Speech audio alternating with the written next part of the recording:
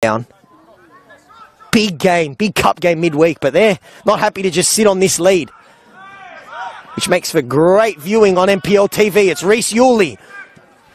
Plays Krilich. That connection has been linking up a few times in the last 5 minutes. He's hounded down by Will Harvey.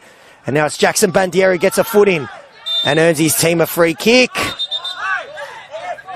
It's getting a little bit heated, and Anthony Krilich earns a spot in Nathan Shakespeare's book, which is starting to fill up like the Coogee Pavilion on a Saturday night. He dishes out another yellow card. That one for Ray De Silva by the looks of it. This game's just getting more and more heated, but that's what happens when you've got two teams fighting for survival. Nathan Shakespeare